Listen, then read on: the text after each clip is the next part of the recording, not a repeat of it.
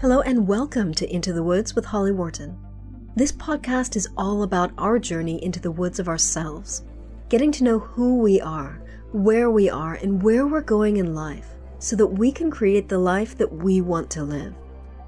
It's about deepening your connection with yourself, taking inspired action, and really trusting yourself and your intuition. It's also about mindset. Our beliefs are such an important part of this journey. And there are so many ways for us to change our mindset so that we can more easily live a life of expansive joy. This podcast is also about going literally into the woods and spending time in nature, and how that can help us on our own personal journey of self-knowledge. Thank you so much for joining us today. Now let's get into this week's episode. Hello, adventurers, and welcome to the Into the Woods podcast. This is your host, Holly Wharton, and this is a very special Throwback Thursday episode, or let's call it Into the Wood Classics. It's been ages since I re-released one of my older episodes, and there's a very special reason for this one. Today, I'm sharing with you episode 23 from the Socially Holistic podcast, which was the very first name for the show. It's an episode on how to stay fit as a busy woman with the lovely Sara Louise Fox, whose maiden name was Sara Stafford-Williams, and that's the name that appeared on this episode. This episode is all the way back from December 30th, 2013, the very first year that I was doing this podcast. And the reason that I'm re-releasing this episode is because the lovely Sara suddenly and very sadly passed away a couple of weeks ago. And she's been on my mind a lot. She was a friend who I met through networking in London many years ago. Loved her energy. She was just a gorgeous human being. And I wanted to remember her by bumping up this episode for you to listen to. As I said, Sara was just a lovely, lovely person, and she will be missed by so many people. I really, really enjoyed our chat back from 2013. About how to stay fit as a busy woman. And of course, that topic is just as relevant today as it was almost 8 years ago when it was released. So hope you enjoy it as much as I did. Thank you. Welcome, Sara. Thank you, Holly. Hello. Hello, and it's so great to have you here today. Thank you very much. Great to be here. I just think the work that you do is so important because so many women in business just forget about self-care and they forget about fitness and they forget about keeping their bodies in shape, and they just don't realize how important it is to their business to stay in shape.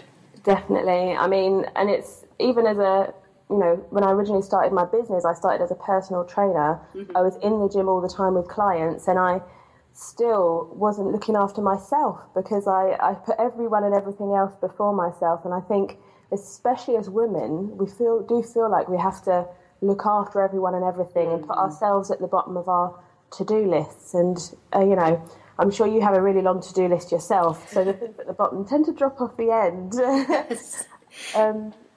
But when you are your business, it actually is a real risk to your business not to look after yourself.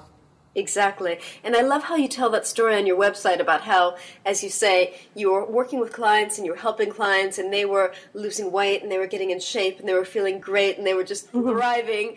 And you were actually starting to gain weight again. And it was like, what is happening? My clients are doing so well and yet I'm not. Yeah, I mean, it was quite a ridiculous situation as well, as far as I was concerned, because I got into business because I'd lost a load of weight myself, got really passionate about fitness and, how great it can make you feel. And then I started my business and, just the sheer fact I was prioritising everyone else just meant that I was going in the opposite direction to my clients. But it started to actually have an impact because I started to burn out really quickly, started to get, ill. And then, if you can't, not actually well enough to actually see your clients, then, can't earn your money. But as I went networking and met more entrepreneurial women, I realised actually so many women in business were having the same problem. And a lot of those who had kind of taken control of their health and were prioritising it, they were doing it because they'd got sick, they'd burnt out, they'd realised they'd got diabetes or something worse, and so they've been forced to make time. And it's funny when you're forced to make time, how you actually manage to do it after all years of saying that you haven't got the time, you know? Well, it becomes a priority, doesn't it? Yeah, exactly. When it becomes urgent, Yes. rather than important. So tell us a little bit about your background. Well, originally I was quite lucky, actually. My career in marketing communications was actually the thing I studied at university. And I did that for about 9 years after university, working for public sector and charities and those sorts of organisations. But I knew that it wasn't really what I wanted to do long term. I looked at my bosses and my directors, and they were killing themselves. And even working for charities, I felt really disconnected from the people I was helping or wanted to help. And so for years I was sort of looking for something that would be more fulfilling, that involved working directly with people, involved helping people directly. And it was, I looked at studying a bit of psychology and different things. And then it was when I got to this point where all my adult life, up until the age of about 27, 28, I was overweight, but hadn't really sort of acknowledged it or taken responsibility for it. And I think it didn't really bother me, but after a while it did actually. I started to realise, actually, I would go out with my friends, I would feel like the fat one, I would feel horrible, I would go to work and be like, it would affect my confidence at work. I sort of started pulling back a little bit. I started wearing black all the time, and my friends will tell you that if I'm not wearing colour, they think something's wrong, I'm quite a bright person, quite bubbly person, and when I started to just feel physically heavy all the time, like froggy, and my brain was fuzzy, and it didn't feel good. And I sort of realised that actually if I was going to complain about this all the time, then I needed to take responsibility for it and do something about it. And I started by sort of exercising and that sort of thing. And I was exercising a lot, but nothing was happening. And it was when I asked for help from a personal trainer who gave me some tips on what to eat, what not to eat. That's when I really, the weight started coming off. I started feeling really good, really energized. And I said, I feel really good. This is how I can help people. This is how I can help other people to feel good. I want everyone to feel this amazing. And that's when I started, alongside my full-time job, sitting at a desk all day, going to the gym quite a lot, and then I started studying the personal training side of things. The end of my course came up quite, coincidentally, just in line with a round of redundancy at work. So I thought, I'll give it a go. Why not? But I knew that it wasn't just about the food and the exercise. It was also about the mindset. So I did some studying around coaching and mentoring, a lot of reading, and I became really passionate about wanting to integrate the two, the practical fitness and nutrition side of things, as well as that mindset. Because if you haven't got the mindset down, then, the other stuff just won't work in the long run. Even if you manage to reach a goal, you won't necessarily be able to maintain it, which is just the same in business, Yes. And so it's funny, though, because I think although I had 9 years in marketing and communications, I feel like I've learned more about marketing since I set up my business than I did in a 9-year career plus a 3-year degree, So it's quite funny. Well, it's completely different, I think, when you're a solopreneur, because you're marketing yourself. I mean, you're kind of the star of your business, and it's you. It's not a company. Yeah, definitely. You suddenly think, well, it's sort of rude to brag and tell everyone how great you are, and that's when I started looking at the advice of different sort of, thinking, okay, I'm not just what I provide, like the facility, but thinking about, okay, what value can I actually add to people's lives, and thinking about the benefits I was providing to people, rather than thinking, I've got to talk about me all the time, because it's not about me, it's about the people I want to help. Exactly. And I think that's such an important thing to call out, because so many people that are struggling with their marketing, it's because they're focusing on themselves and they're not realizing that they need to be speaking to the people that they want to help. Yeah, definitely. And it's an easy thing to do. You slip back into your own mind, kind of almost, and it's like you actually have to step out of that and think, who am I helping, and sort of think as that person. And I quite often start writing something and then completely scrap it, because I think, no, I'm writing as me, I'm not writing as the person I want to help. Although a lot of the reason I want to help people is because I have been through this experience. And exactly. a bit different for everyone, you know. Yeah. And I think that the fact that you've been through this experience really makes you so much more credible in your business. Well, definitely. I mean, a lot of the sort of the coaches and mentors I've had since I started my business, and even before that, really, you know, if you know someone's been through it and they've made a change in their own life, it helps you to have confidence that they can help you to do the same or do something similar. And so it's sort of, it feels good to know they've been there as well. You know, I'm not a personal trainer or I'm not a fitness mentor who, I wasn't great at PE. I hated PE at school. You know, the only detentions I ever got was because I purposefully left my PE kit at home so that I didn't have to do PE. You know, and I spent a long time overweight, a long time really abusing my body, but not feeling like I could really do anything about it, not believing like myself, believing that I could do anything. And so I know what that's like. And so I can come from that place of being like, okay, I've been maybe not exactly where you are, but somewhere similar. And so, you know, thinking about what I've done to get from where I was to where I am now has helped me to come up with that female warrior fitness system. So tell us a little bit about that system. Yeah. Well, it's a process you go through, not always in the same order because everyone's a bit different. And really a lot of it is about mindset. So alongside making the practical changes to the amount of exercise you do, the nutrition and the food you eat, and also the lifestyle elements like getting enough sleep, you know, meditation, that sort of thing. Alongside making those changes, you're working through a number of exercises to get in the right mindset so that you can sustain it, and to do it without feeling guilty about it, you know. Because I think people think that when they're working out or when they're taking a bit of time out to cook a meal or have a lunch break even, that they're neglecting their business or neglecting someone or something, and so they feel guilty about it. So even if they start, I know that I found definitely when I started with good intentions, other things would take priority because I hadn't quite made the connection between my body and my business. So even if I started giving it priority, it was difficult to maintain. And now, and every so often, I do go into that frantic mode, you know, when you've got a deadline or loads is happening and you think, oh, I shouldn't go to the gym or go for a run or, you know, I can't take a lunch break today. And then you have to stop yourself and think, okay, if I do this, actually I'll come back to my work fresher and brighter and lighter and be able to work so much more efficiently and effectively that actually I gain back that time plus more. Yes. So essentially those things are essential business activities, but, you know, the system is all about helping you make that connection and do it in a way that doesn't mean you're spending hours and hours in the gym because, you know, or whatever, you know, you don't need to do that. It can be time efficient.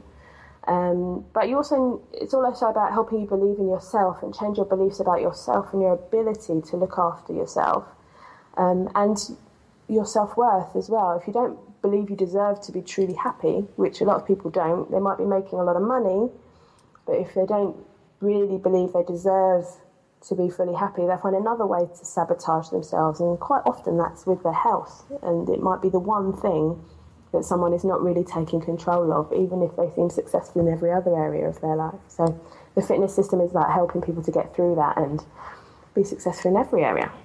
I really, really love what you said about the connection between body and business, because I know I go through the same thing. You know, when I've got a product launch coming or I'm really, really busy with some aspect of my business, you know, I've got little alarms on my computer to remind me to go to the gym every day, but it's like, it's so easy to just kind of delete that if I feel like, oh no, I absolutely don't have time. But yet I know that when I go to the gym and I come back, I've got so much energy and I've got so much focus and I just get so much done.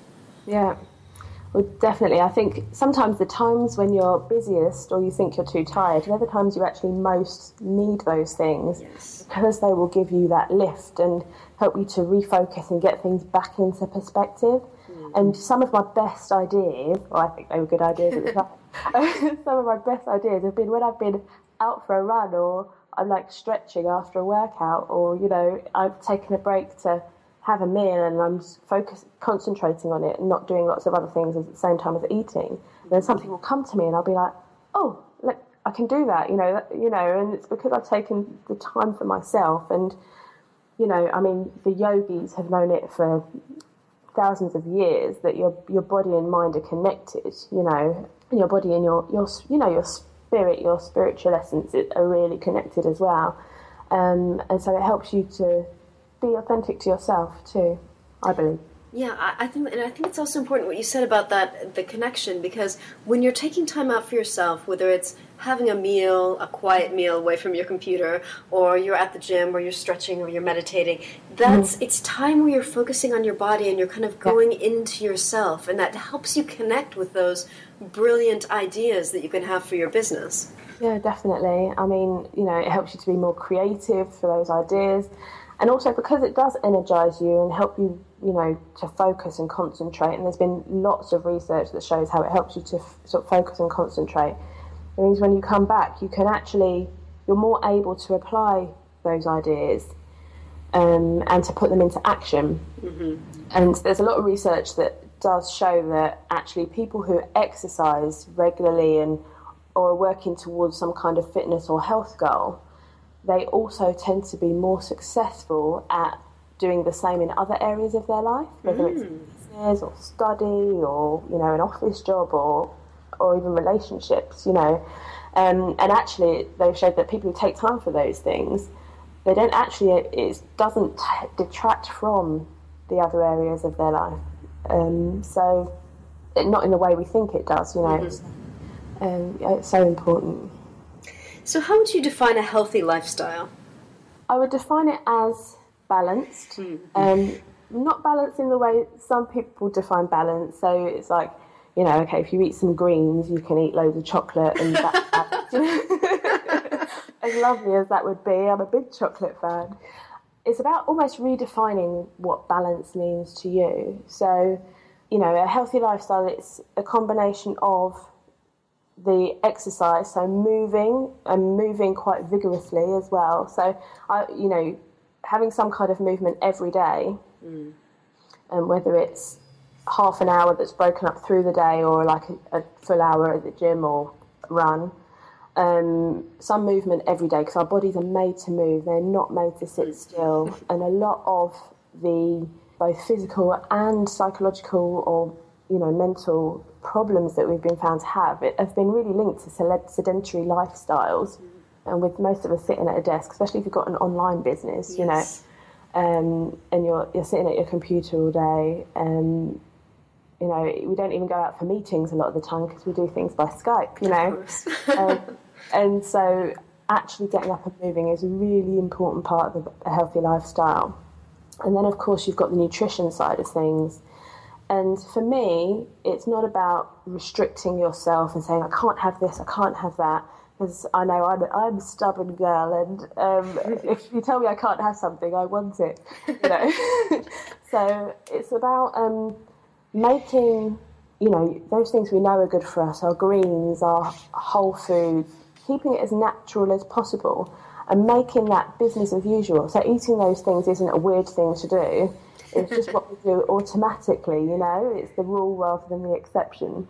If you focus on eating as natural as possible, so eating foods as close to their original form as possible, so not being processed, not with something in a packet with hundreds of different ingredients, some of which you can't pronounce and you have no idea what they are, that generally leads you to a healthier lifestyle, and which in turn means moving away from things like sugar and bread. And, if you focus on being natural and as close to its original form, then it helps you to naturally move away from eating those things, and breaking those habits. And then the other side of thing is taking the rest when you need it, giving yourself a break, being kind to yourself. This week I've been absolutely shattered, I will confess. There have been a morning where I was like, okay, I need the sleep more than I need the gym. And that was okay, Every now and then, even top athletes do it. They're not going full pelt with their training all the time. They have, peak activity, and then they have those active recovery periods. And, we need to look after ourselves in that way as well. And taking a bit of time for yourself, even if it's 5 minutes of quiet time, whether you want to call that meditation or just sitting still, cup of tea, so that you can just be for a short while. We're human beings, not human doings, but we definitely focus more on the doing than the being sometimes. But that being helps you to do more. If that makes any sense. It does, and I think it's important that you focus on the downtime and the resting time as well. That's such an important part of self-care and of just being healthy. Mm-hmm. Definitely. And I think we forget it. It's like we feel, when people start some kind of healthy lifestyle plan, or they want to try and lose weight or something, or make their New Year's resolution, it's always about, okay, what have I got to do? I've got to do all this exercise, I've got to eat these foods, I've got to go shopping, I've got to, I've got to. And then it's like, okay, what actually can I stop doing?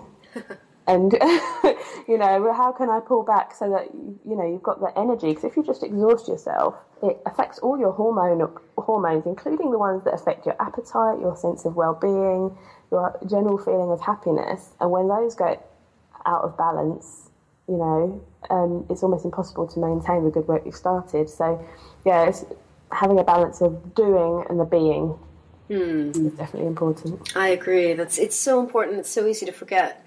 Yeah. So you've got this manifesto on your website. Why don't you tell us a little bit about that? Well, I don't know, I think it's probably becoming a bit of a cliche to have a manifesto on a business website, but I just felt like I needed something to anchor me and also my clients and just see what the kind of whole picture is all about, and what being a female warrior being a female warrior was all about. It's not about learning to be aggressive, learning to be like a man, anything like that. It's about being, if you could see me, as soon as I said female warrior, I sat up straight and it's about being confident in yourself, happy with yourself, at peace with yourself, and in touch with your values and what's really important to you.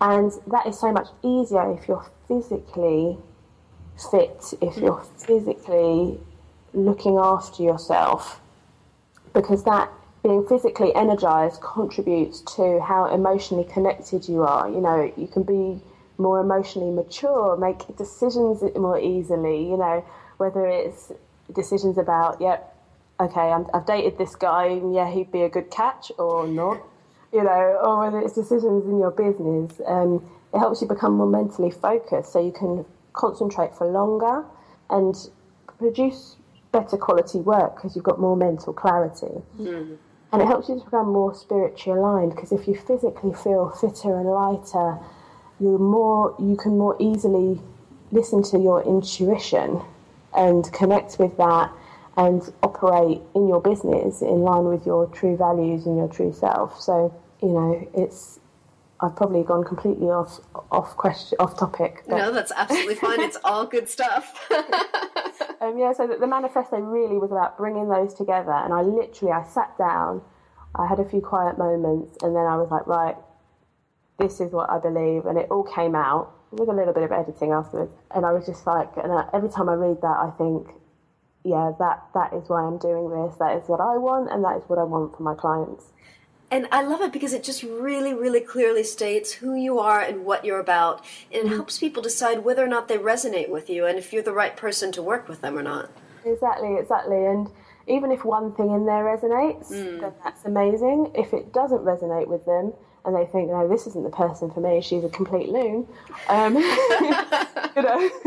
then people need to know that at the beginning, because I think there are so many people out there providing support in different ways, so it helps you to make the decision. If there's one clear message that says, okay, this is what that person is all about, it helps the other person, your potential client, to then connect with you. So I'm hoping that's what the manifesto does. Yeah, and I think that's one of the most important things about your website.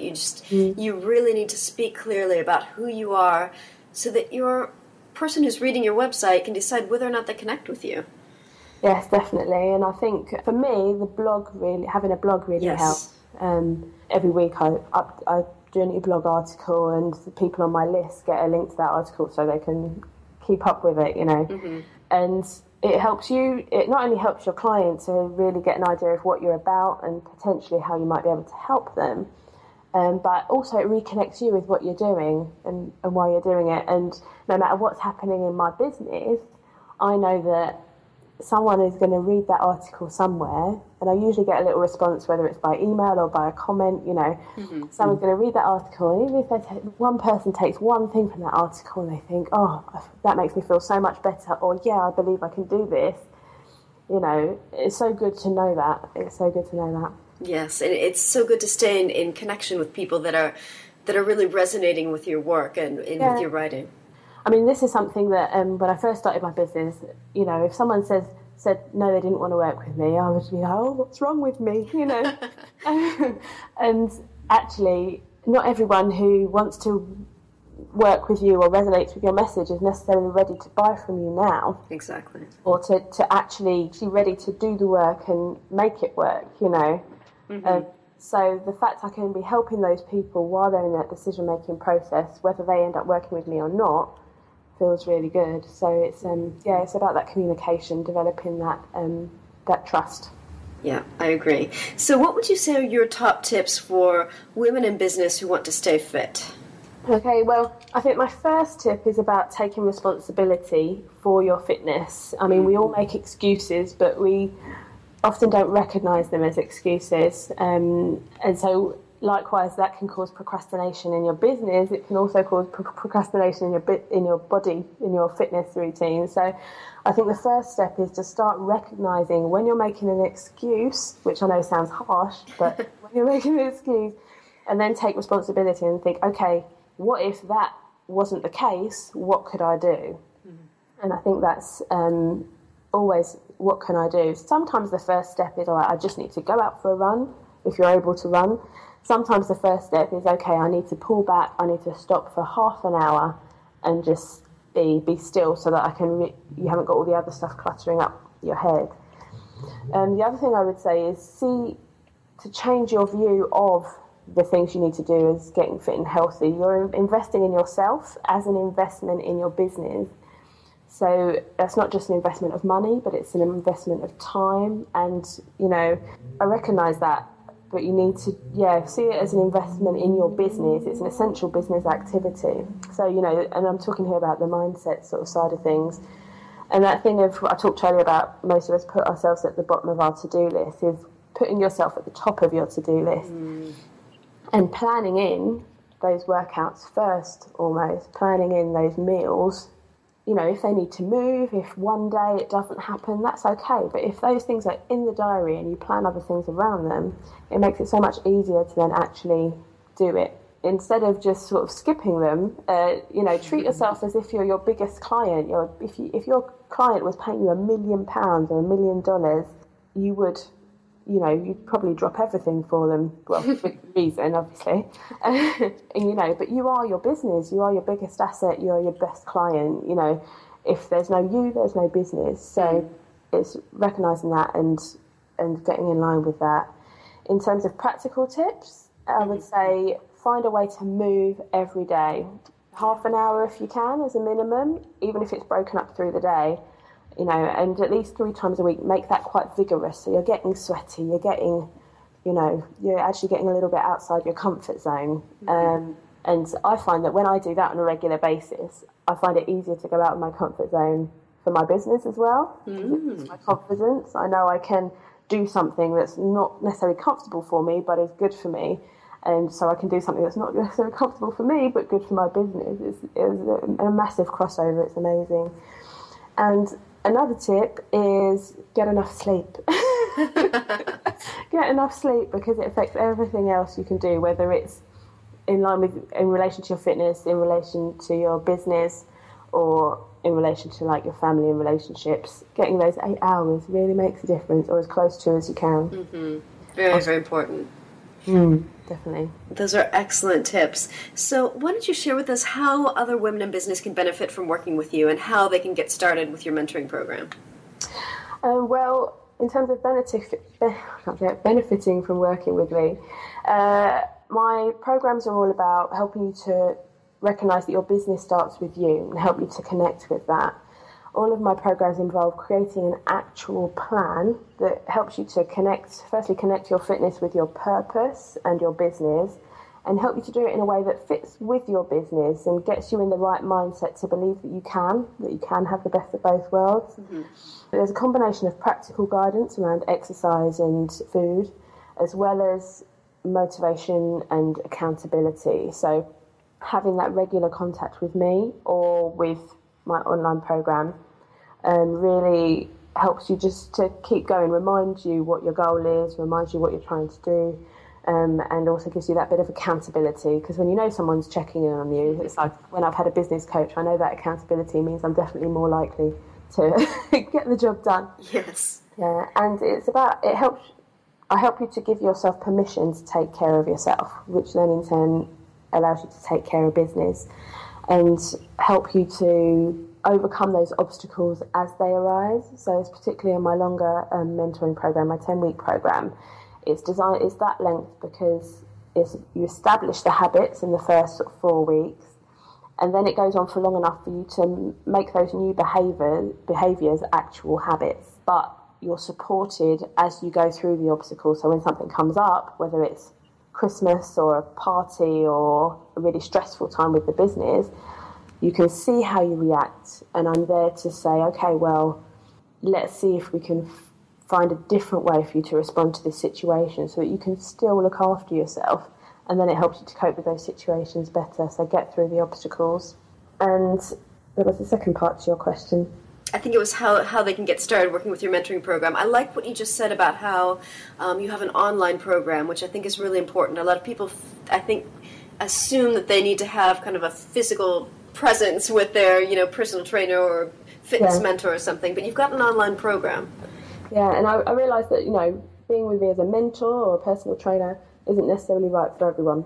So that online program just makes it accessible. It's a 30-day program, and it helps you to incorporate those healthy lifestyle changes 1 week at a time. So each week you'll focus on a different element, whether it's breakfast and 10 minutes of exercise, and then it goes on to incorporate the other meals and building that exercise routine week by week, as well as those lifestyle elements like the rest and the meditation. That 30-day program is designed to get you through that bit where you're establishing the behaviour. So by the end of that, you create your own plan with a bit of guidance through the online content. And each day you get a little email that gives you that little bit of motivation, because it is a daily thing. Was it Zig Ziglar that said? But yeah, so you get a bit of daily motivation as well as weekly guidance on the changes you can make.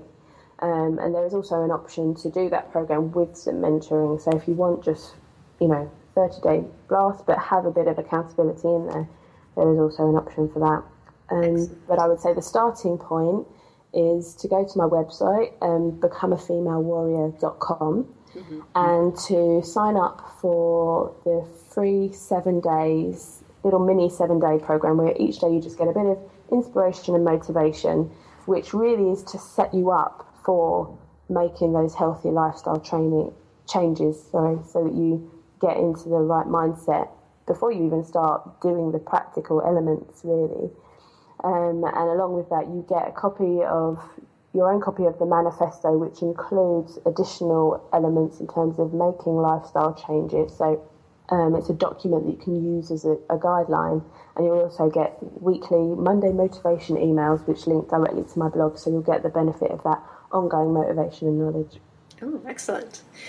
One last question. Do you have any women business mentors? Are there any women in business who inspire you? In the past, I found it difficult to answer this question because it's not always the same person. Who inspires and motivates me is very different depending on what my needs are at the time. So in the past, there's been very specific, so for example, Yvette Nevrakla is a business coach that specialises in helping fitness professionals to create a business they love and that they can actually maintain rather than ending up leaving the industry. So she was an inspiration for a long time.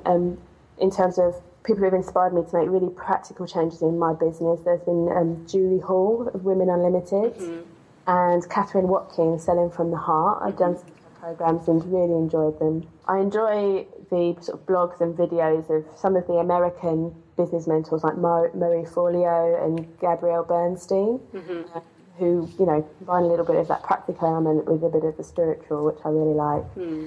And also writers like Marianne Williamson, you know, people like that who, you know, they really encourage you to consider the spiritual side of things, really, and to do things in line with your authentic self, so that you can fulfill your purpose. And always I try and look at people and say, okay, what can I learn from this person? And sometimes that's recognised if you see someone and something about them annoys you, sometimes they've got something to teach you. Exactly. Yeah. Sometimes the people who've annoyed me have been quite inspirational, which is quite funny. Yeah, so, yeah, but I've come to accept that, okay, I don't always have one person that is my uber inspiration, if you like. Yeah. I have different needs, whether it's spiritually, whether it's practically in my business, or whether it's in relation to the fitness side of things. You know, I come across the right people at the right time, and inspiration and motivation. It's really nice. That's lovely. Well, is there anything else you'd like to share with us before we wrap things up?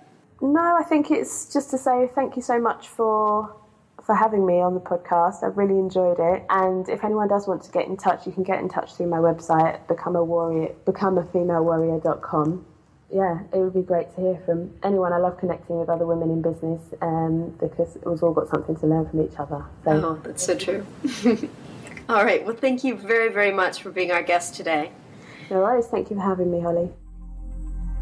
Thanks so much for listening to Into the Woods with Holly Wharton. You can find more information about today's episode, including links for topics that were discussed, at hollywharton.com.